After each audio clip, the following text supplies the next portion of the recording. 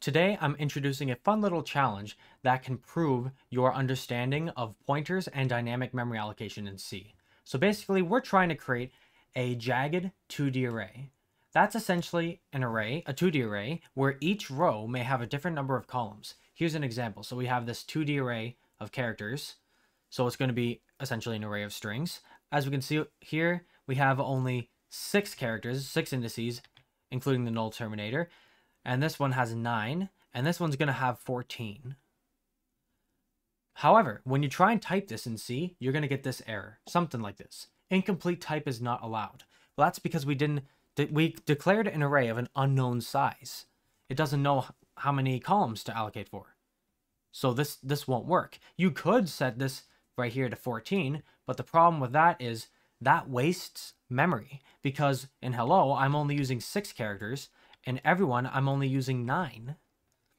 So that wastes memory. So how can we be as memory efficient as possible? Well, we have to make a jagged 2D array.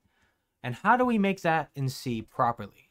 In order to do this, we need to understand pointers and dynamic memory allocation. So if you're not 100% solid on these concepts, or if you're having a hard time understanding the solution that I present, then I highly recommend reviewing these concepts as well. So give this problem a try, pause the video, and then when you're ready, resume as we go through the answer. Here we go. So first, let's create the jagged 2D array in the first place. So first we declare the number of strings just to make it easier. Then we declare a double pointer. This is a double pointer because it's a 2D array. So it's an array of arrays. So that's why it's a 2D array. So we malloc the number of strings times the size of the character pointer, because again, this is an array of character pointers, essentially an array of strings, or a 2D array of characters. So that's why we have that there. Next, let's add some strings to it. So I made this function up here called add node. What this does is first we malloc the size of the string plus 1. Do not forget your null terminator. That will cause issues.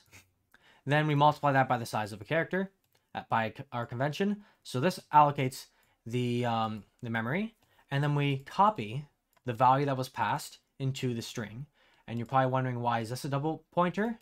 The reason why, if we go and add our nodes, that's because we're passing in the address of the pointer itself, as this is a 2D array. So we're passing in the memory address of where this pointer is. So that's a double pointer because it points to a pointer. So then we just add some string. Here's this. So we see that's 12, and this is 18. This is going to be 17, and then there's a bunch of them. And for fun, I decided to add this last one over here. This one, if we look, this is 1232. This is a massive string. Fun fact, you can declare a string on multiple lines like this if you add these backwards slashes. So yeah, I just pasted like an older copy of this program in there. Then we can print the contents of the jagged 2D array by iterating through the number of strings, and then we just print it like this. So I printed the length of the string as the number, and then the string itself surrounded in quotes. And then they all go on one line, each one line at a time. Then we can free the contents. Of course, to free, in order to prevent a memory leak, we loop through all of the strings themselves, because remember, each individual string was dynamically allocated when we added the node. So we have to loop through those like that. Then we can free the string itself, because now all of its contents have been freed anyway. And then to prevent a dangling pointer, we can set it to null. Now let's see what happens when we run this. So when we run this, as we see, we get each different string, and we even get the program right there. And that's how we can create a jagged 2D array in C. Thank you for watching this video, and have a good day.